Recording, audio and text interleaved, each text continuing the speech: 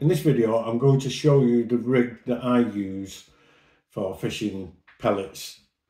Occasionally when I'll use boilies, pop-up boilies and normal boilies, or block rigs.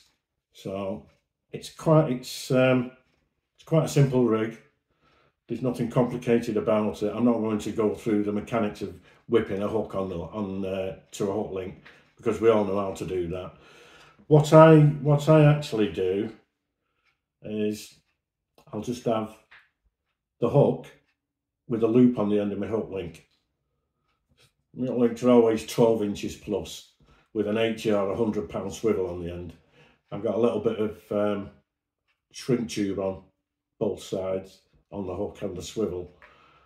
The idea of the loop on the hook is so that the less metal there is, the better for the fish. If it ever breaks away, it's got, if it swallows a whole lot, and it's deep hooked and then gets away, it's only going to end up with a hook in it. This one is a single hook bait. I've not put anything in the top to stop it.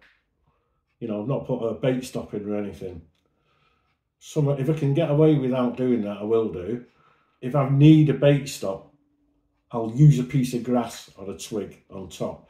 Again, it's less plastic. If the fish pulls that off, it's got plastic in it. It's not going to do it any good. I know they're going to say, oh, it'll probably get rid of it, pass through it. But it's just nice. If you don't need to use it, then don't use it, basically. So there's a standard rig that I would use, and that would be the same for a block rig. Now I have a number of rigs made up. I have them made up like this, and that could be a block rig. It could be anything. It could be 8 boilies on there, 8 pellets, whatever. But I always have them sort of made up. Now the method I use, I'll change this up when I get a fish. As soon as I catch one fish, I get rid of the hook. If I haven't had a bite and I want to change my bait, say from single boiler to double boiler, all I'll do is just cut this off. I'll come up right up to the boiler, the pellet, whatever it is, cut it off, and then I've got my loop. I've still got my rig intact. Right, so I've cut it off, and there's the rig, how it was at the start. So all I do now is take this other bait out. I'll just tie it round once. I'll hold the loop around there, and then I'll just pull this section hard, and it pulls the bait up to the end of the loop. So however long you have that loop, there's your distance. Now all I've got to do is give it another tie, and then trim the end. And I can do this as many times as I want. Obviously sometimes you're going to cut through your loop, but then you've got another rig ready. And there you go, I've changed from one single hook bait to two baits. If you wanted, as I said earlier, if you wanted your bait closer to the hook, say like that, then just make your loop shorter, like that one. You just make that loop shorter. So that's the rig that I use for pellets, boilies, bottom baits, block rigs, that type of thing. Going further up the rig now to the from the hook link, and I've got 3 foot of tungsten tubing on my line. So there's my 3 foot. I've put that onto the line. I've then placed a 12mm bead onto the tungsten, and if you notice, the bead's moving up and down. Nothing's fixed. Nothing at all is fixed. I've also got rubber sleeve. I've got the sleeve there that goes over the swivel.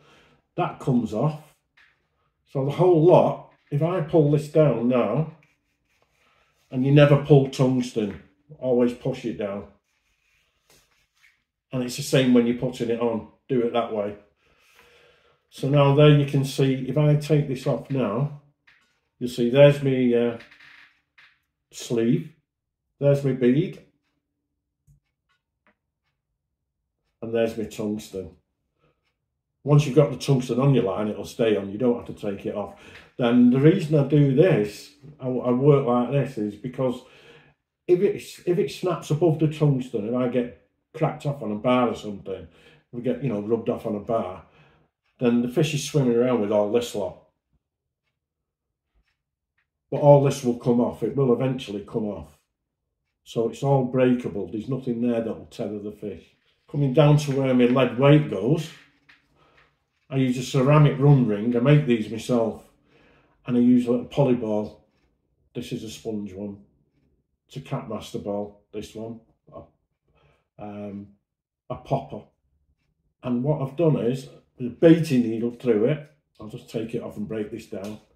I put a clip in, a small clip on there, and then I'll put a little circlip, one of these. I'm not sure what you call them, but I'll put one of these in it so that I can change my lead weight anytime I want to any size. And the free running, with it being a ceramic run ring, it allows it to run smoothly and it won't catch anywhere. The ring is large enough for the tungsten to go through and it'll just slide up and down. The idea of the ball is just to lift it up a little bit, because once you've got your lead weight in the water, if that was your weight, that'd be sat in the water like that. Just lift it up slightly away from the bottom. And again, these aren't that strong, where depending on which ones I use, mainly I use the ones that break apart like this one. I have that there, I have a clip on, like I said, and then I have one of these clips that's actually broken up on me. But yeah, that's the rig I use. And again, you don't need, if that was to snap off, like I say, all this lot just comes free, everything. There's nothing there to tether the fish, and it's about the easiest sort of rig you can use. Very, very simple. Pretty safe for the fish as well, as safe as you're going to get. I hope you've learned something from that. Like I say, this is the way I do it, and it's not the way everybody does it, but I just think we should be thinking of the fish more, and the less metal, the better for the fish. That's it for this video. Thanks very much for watching. I hope you've gained something from watching it, and if you would like to see other sort of features, articles, rig diagrams, videos, plus a featured fisheries list that I'm putting together on the website, then take the time out, please take the time out to go and visit the website and have a look around. Thanks very much for watching.